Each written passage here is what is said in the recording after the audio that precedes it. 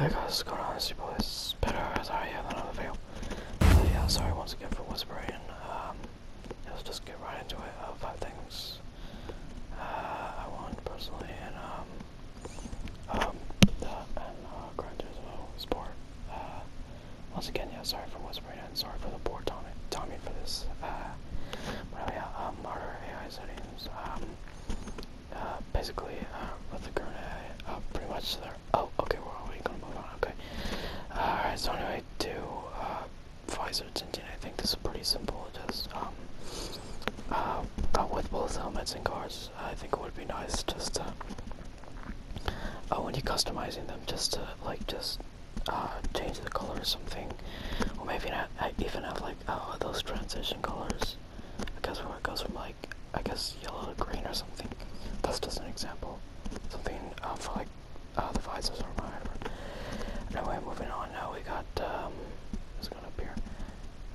Laid back a penalty system. I personally find it annoying. Basically, like you know how when you're playing and stuff, and then you just go slightly off the line, or you just lose grip for a second, and then you smash into a wall, and then it gives you like a 5-second penalty or something like that. That's just absolute crap. So yeah, I just think the current penalty system is stupid. Anyway, and then more visible damage. Yeah, basically if you just like ram into someone or something, it'd just be nice to see like maybe your front bumper come off or something like that. Or maybe like if you hit a wall or something. Like I know there's already a little bit of visible damage, but like it's not a lot. It's really not a lot.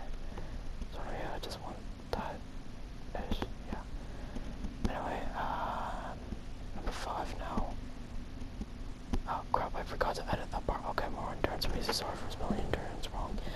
Yeah, basically, I just want more of them. That's really it. That really is it. But anyway, thank you guys for watching today. Hope you guys enjoyed the video. Sorry for making it so short. And once again, sorry for whispering.